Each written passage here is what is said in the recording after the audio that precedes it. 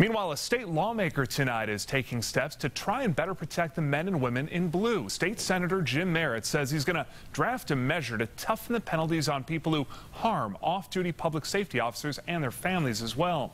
Our TV6 State House reporter Katie Hines joins us live to explain. Katie.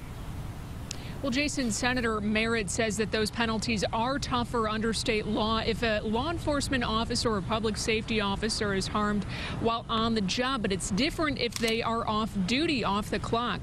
The dangers are growing. Merritt points to an Indianapolis man facing charges for firing 17 bullets into an IMPD officer's house and squad car. That happening last month.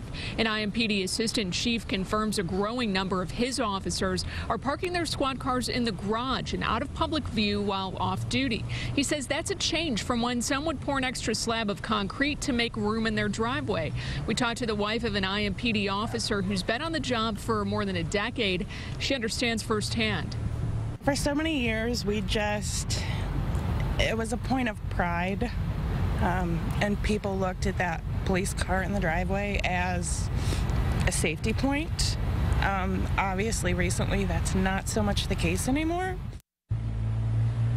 And we have much more from her and her perspective coming up tonight at 6. But for right now, no proposal has been drafted, nothing in writing yet. We're told from Senator Merritt that it will apply, though, to all public safety officers. So that includes police, sheriff's deputies, firefighters, and EMTs, something he hopes to get in writing before the next legislative session.